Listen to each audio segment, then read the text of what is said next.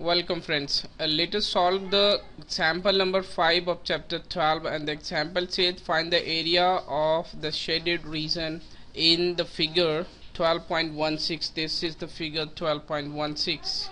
This is the figure 12.16 where ABCD is a square of side 15 centimeter. So let us see how to solve this question.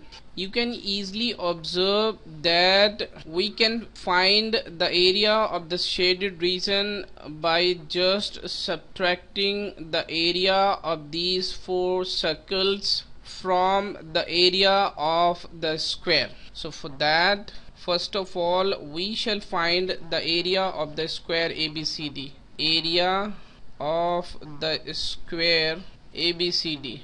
And we know that the area of the square is a square. This means a square of side. So here we have 14 centimeter the side of the square. We can find the area of using it. Then it will be 196 centimeter square, because 14 times 14 is 196. And now we shall try to find the radius of the circle, and for that let us draw a straight line through these points and name it PQ, and we observe that PQ is equals to the side AB. This means 14 centimeter, and half of PQ will be the half of 14 centimeter.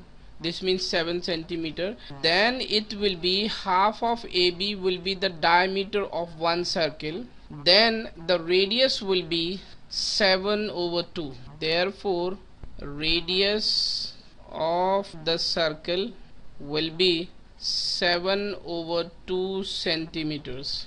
And now we can easily find out the area of one circle.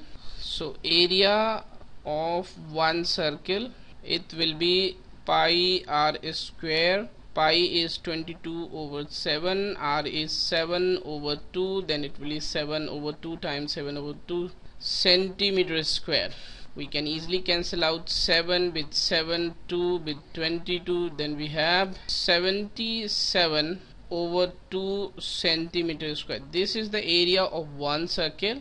And now we can easily find out the area of all four circles. We shall multiply 4 with 77/2 centimeter square. We can cancel out 2 with 4 to get 154 centimeter squares.